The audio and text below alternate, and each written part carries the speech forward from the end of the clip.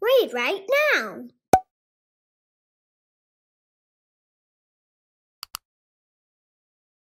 Miss Rumphius by Barbara Cooney. The Lupin Lady lives in a small house overlooking the sea. In between the rocks around her house grew blue and purple and rose-colored flowers. The Lupin Lady is little and old, but she has not always been that way. I know, she is my great-aunt, and she told me so. Once upon a time, she was a little girl named Alice, who lived in a city by the sea. From the front stoop, she could see the wharves and the bristling masts of tall ships. Many years ago, her grandfather had come to America on a large sailing ship. Now, he worked in the shop at the bottom of the house, making figureheads for the prows of ships and carving Indians out of wood to put in front of cigar stores. For Alice's grandfather was an artist. He painted pictures, too, of sailing ships and places across the sea. When he was very busy, Alice helped him put in the skies. In the evening, Alice sat on her grandfather's knee and listened to his stories of faraway places. When he had finished, Alice would say, "When I grow up, I too will go to faraway places. And when I grow old, I too will live beside the sea." "This is all very well, little Alice," said her grandfather. "But there is a third thing you must do." "What is that?" asked Alice. "You must do something to make the world more beautiful," said her grandfather. "All right," said Alice, but she did not know what that could be. In the meantime, Alice got up and washed her face and ate porridge for breakfast. She went to school and came home and did her homework. And pretty soon, she was grown up. Then my great-aunt Alice set out to do the 3 things she had told her grandfather she was going to do. She left home and went to live in another city far from the sea and the salt air. There she worked in a library, dusting books and keeping them from getting mixed up, and helping people find the ones they wanted. Some of the books told her about faraway places. People called her Miss Rumphius now. Sometimes she went to the conservatory in the middle of the park.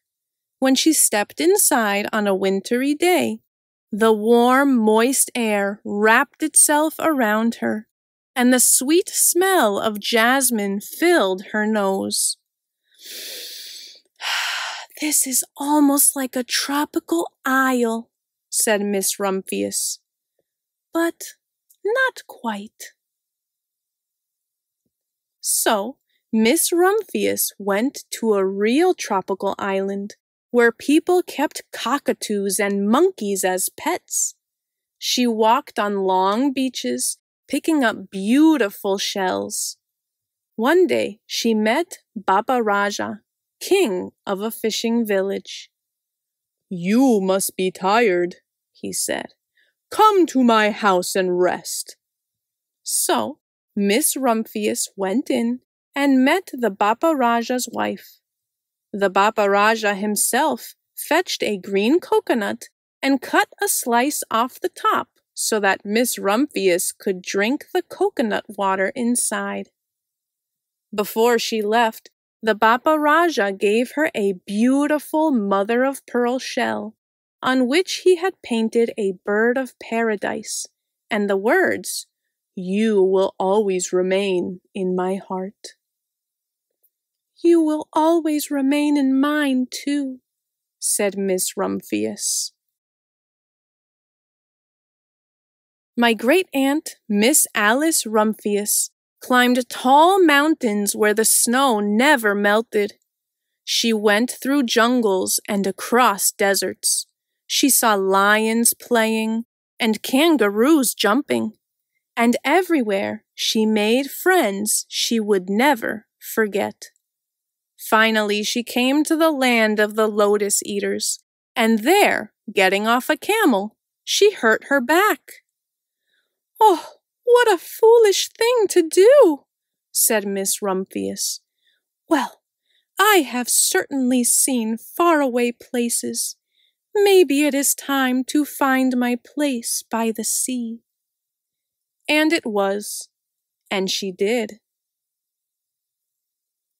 From the porch of her new house, Miss Rumphius watched the sun come up.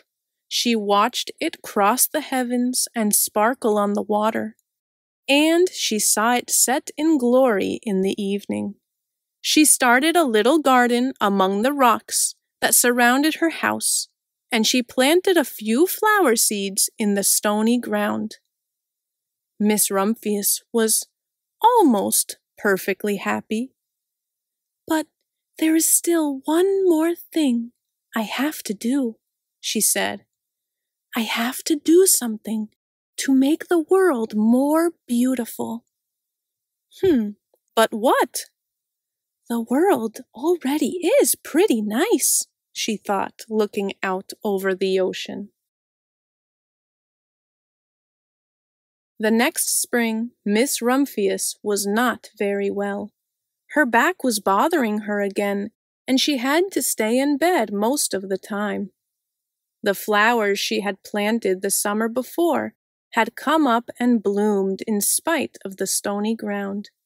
She could see them from her bedroom window, blue and purple and rose-colored. "Lupins," said Miss Rumphius with satisfaction. "I have always loved lupins the best. I wish I could plant more seeds this summer so that I could have still more flowers next year." But she was not able to. After a hard winter, spring came. Miss Rumphius was feeling much better. Now she could take walks again. One afternoon, she started to go up and over the hill, where she had not been in a long time. "I don't believe my eyes!" she cried when she got to the top. For there, on the other side of the hill, was a large patch of blue and purple and rose-colored lupins. "It was the wind," she said as she knelt in delight. "It was the wind that brought the seeds from my garden here, and the birds must have helped." Then Miss Rumphius had a wonderful idea. She hurried home and got out her seed catalogs. She sent off to the very best seed house for 5 bushels of lupin seed. All that summer, Miss Rumphius, her pockets full of seeds, wandered over fields and headlands sowing lupins. She scattered the seeds along the highways and down the country lanes. She flung handfuls of them around the schoolhouse and back of the church. She tossed them into hollows and along stone walls. Her back didn't hurt her any more at all. Now, some people called her that crazy old lady. The next spring, there were lupins everywhere. Fields and hillsides were covered with blue and purple and rose-colored flowers. They bloomed along the highways and down the lanes. Bright patches lay around the schoolhouse and back of the church. Down in the hollows and along the stone walls grew the beautiful flowers. Miss Rumphius had done the third, most difficult thing of all. My great-aunt Alice, Miss Rumphius, is very old now. Her hair is very white. Every year, there are more and more lupins. Now they call her the Lupin Lady. Sometimes my friends stand with me outside her gate, curious to see the old lady who planted the fields of lupins. When she invites us in, they come slowly. They think she is the oldest woman in the world. Often she tells us stories of faraway places. When I grow up, I tell her, I too will go to faraway places and come home to live by the sea. That is all very well, little Alice, says my aunt. But there is a third thing you must do. What is that? I ask. You must do something to make the world more beautiful. All right, I say. But I do not know yet what that can be. If you liked this video and want to see more, be sure to subscribe. See you next time on Read Right Now.